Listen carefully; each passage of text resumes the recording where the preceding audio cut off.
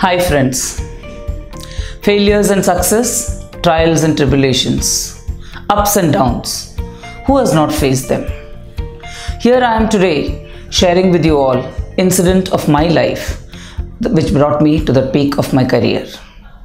It all happened in 1979 when a palmist landed at my house. My father asked all the three siblings to show their hands to him to decide what was in store for us. And yes, the verdict on seeing my hand was, she cannot pursue education, she has no lines on education. For me it was not something surprising, but for my dad it was the verdict of his life.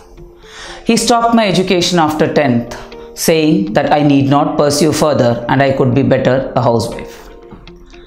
After 2 years of convincing, I finally succeeded in getting my mom convinced, never mind though it was distance education. I pursued my 11th and 12th standard online education and succeeded.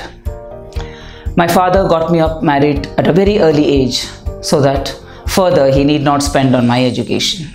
It was okay with me because I got a life partner, a partner who was there to fulfill my dreams. I began with my BA immediately after my exams and completed my BA with success. I got into a small school in Nalasopara to begin my career as a teacher, a profession which I was very passionate about after seeing my mom, a school teacher in Vivek Vidyalaya. I continued my studies, completed my B.Ed with the motivation of my principal, Mr. B.M. Dakwe. After that, the college in the school started and there was dearth for a teacher. Yes, Latha was there to fulfill the gap.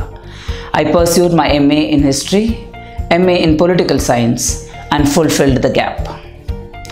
In spite of all this, I was still not satisfied with my success. I moved on to MA in education, which at that time was the need for principals.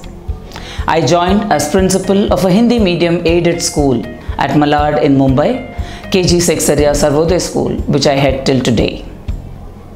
Moving on, I wanted to do my MPhil in history.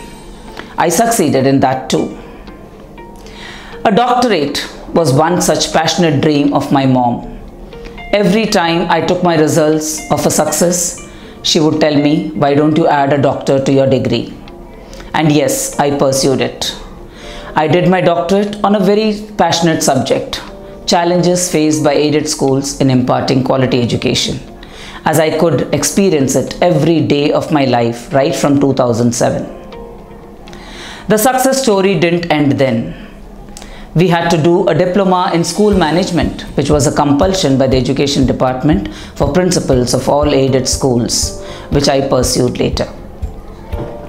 In spite of all this, I have still not stopped. I am a passionate learner. Every day is a new learning for me. I completed my English diploma from Tilak Maharashtra University. I completed my Sanskrit diploma from Tilak Maharashtra, and I would still be ready to learn any foreign language. That's my next dream. Dear friends, sharing all this is not just to flirt my feathers, but to instill in you a confidence that a palmist or an astrologer cannot decide your destiny.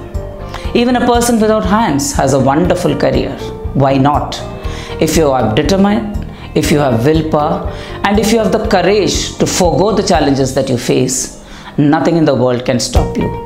So my friends, just be passionate. Follow your passion and you will reach the peak. Thank you.